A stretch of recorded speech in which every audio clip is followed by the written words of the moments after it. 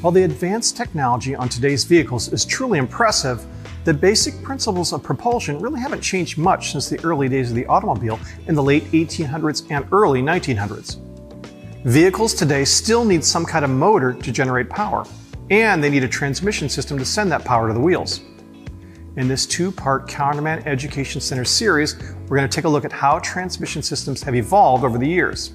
The first automobiles transferred power to the wheels through a system of exposed belts and pulleys, effectively creating a single-speed transmission. There were many different variations, but to get both acceleration and speed, multiple gears were needed. This led to the invention of multiple gear setups. The next step was enclosing multiple gears in a sealed case, which effectively became the first true manual transmission in the context that we think of them today. These first units were non-synchronized, meaning that when you shifted gears, you had to match the speed of the input or driven gear to the speed of the output gear.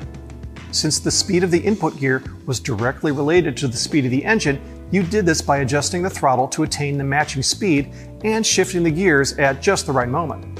In those days, shifting was an arduous process. One big step in transmission evolution was the development of the planetary gear set. A planetary gear set consists of a sun gear, planet gears, and a ring gear. Depending on which of these components are held stationary and which are driven, a planetary gear set can achieve various gear ratios and perform basic functions such as forward drive, reverse drive, neutral, and different gear speeds. This ingenious design allowed for greater flexibility in transmission systems, and it paved the way for the automatic transmission. But we're not quite there yet.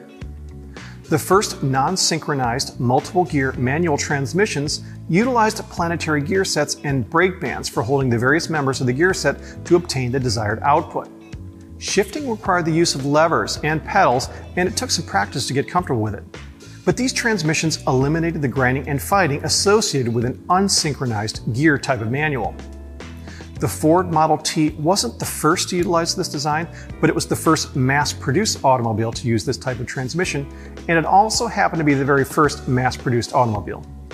By the time the Model T was discontinued in 1927, the traditional manual transmission, with gears lined up along the main shaft and coupled to an input through a countershaft, had become the standard type of transmission in almost every automobile.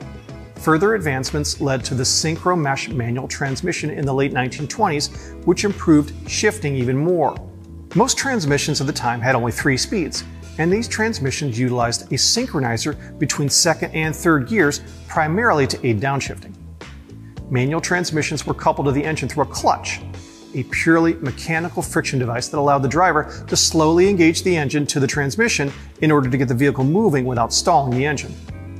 Clutch control was achieved primarily through mechanical linkages, but eventually, cables offered a more efficient alternative, and finally, hydraulically controlled clutches proved to be the smoothest and easiest to operate.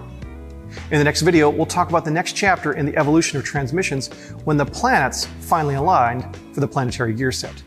Thanks for watching.